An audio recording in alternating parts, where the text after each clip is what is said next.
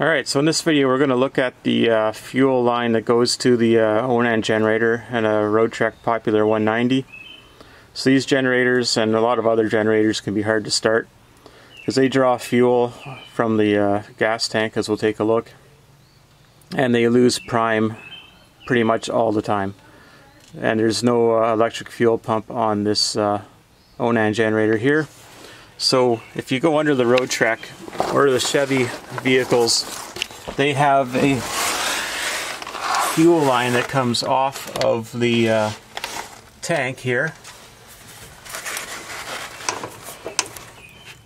You can see that this fuel line here comes off of the tank, and it reaches down about 3/4 of the way down. So you can only draw fuel down to a quarter tank. That way, if you're running your generator, you can't run out of gas and be unable to proceed with your driving. So that is pretty handy. They do allow the ONANs to be hooked up to the fuel return system, having up to about 5 psi of pressure going to them, but I wouldn't want that because if the line ever broke, you'd end up pumping your tank onto the ground. So we're going to add a primer ball to this system. So there is a 1/4 inch line coming off of this fitting. You could probably buy a new hose barb that switches to 5/16 perhaps, but the generator is 1/4 inch as well. So we'll take a look at what I've got going on here. And this line goes up and down. It just kind of goes all over the place. So we're going to try to work with that a little bit. And then on the generator, I don't know if you can see it or not. Bear with me for a second. This camera's a bit large. Probably not able to see it very easily. I can't see what we're looking at. But the fuel line comes here and goes into a 1/4 inch hose barb onto the generator. So the fuel line is kind of protected by the frame rail. So I'm trying to find a place where we can put a primer ball here that isn't going to be immediately in line with the wheels, that we can put it. So if you look in here, we have got a water line, that's the parking brake line, that's a electrical line, a brake line.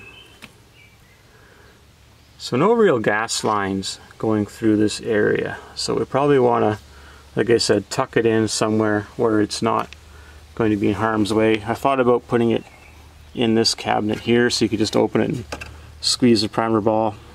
So that's a possibility here. So we'll take a look at what I bought. So those tools in the job are pretty simple. So I got a primer ball for a boat. This is a Scepter brand. Don't buy the ones that have just a wire wounded around on either end. Those ones are really cheap and they don't last in the sun more than a few months before they start cracking and falling apart. So this is a 3/8 and the generator is 1/4 inch. So I went and split the middle with the hose. So I bought 5 feet of 5/16 hose and some hose clamps here, and just a 1/4 inch socket to work on this. So I'm just going to start to disassemble the existing fuel line and kind of mock this up somehow so that we can squeeze this primer ball to bring fuel to the generator before we start it. Alright, so I got the original line out. You can see it's about 3 feet long. It didn't siphon gas out of the tank. The fuel line takeoff is actually facing down, which is kind of annoying. I wanted to go up. So it goes to a downward slope and back up again. And I did not lose any fuel out of that line. I did lose a little bit out of the tank side of it. So I would say it was half of the length of it was empty with no gasoline in it. And I don't know if I mentioned it or not, but that primer ball has a check valve in it as well. So for short duration rests of the generator, like you drive for a couple days or something without using it, you shouldn't need to prime the generator because there's a primer ball. Has a check valve, and if you do lose prime and it's slow to start, then you can squeeze that ball. So I'm just going to start to route this in. So when I took it off, I just undid the clamps and then sliced the hose with a knife. Alright, so I got the line routed. I decided to go against what I was talking about earlier because the fuel filler on the Roadtrek is right here, and that large corrugated line there is the gas line, so it goes through the wheel well area. So I just tuck that in close so that debris is not hitting it, and if I need to reach in there I can do that. So the 5/16 hose worked out well. I used every inch of the 5 feet, so I'd recommend probably buying 7 feet or more if you wanted to put the primer ball in that area there. And you don't want it to be too taut because you need to be able to drop that generator down once in a while. So Roadtrek uses a lot of zip ties, so I just added some more zip ties to it.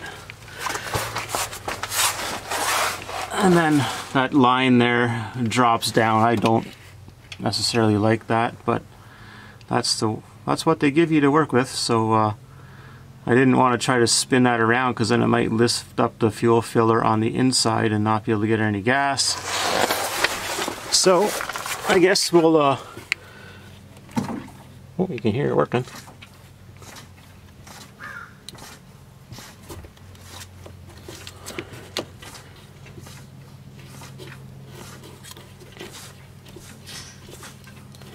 Try to get some fuel out of this thing. We got the flow in the right direction. There we go. I think I feel fuel now.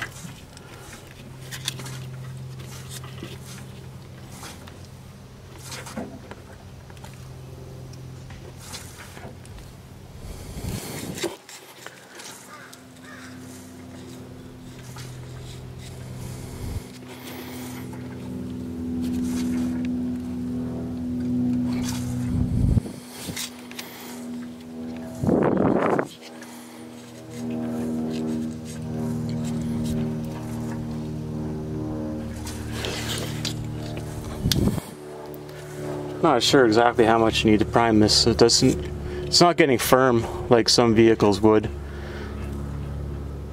But at this point I've gotten all the air out of it. So I guess we'll give it a shot. So generator hasn't run in at least a month, I'm thinking. So I'll just leave this kind of pointed at the exhaust and see what it takes.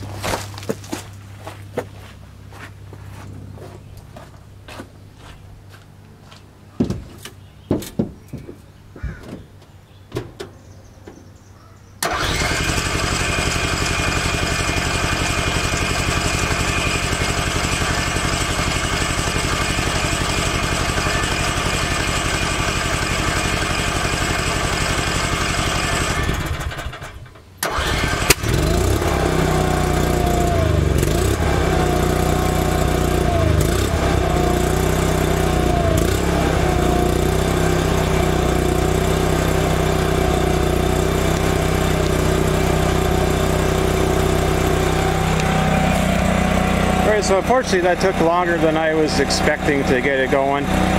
So I guess we'll have to do a follow-up video on this in a couple weeks and see if it starts better.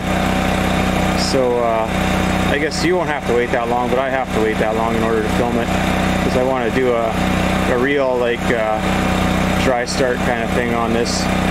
So we'll carry on in a little while.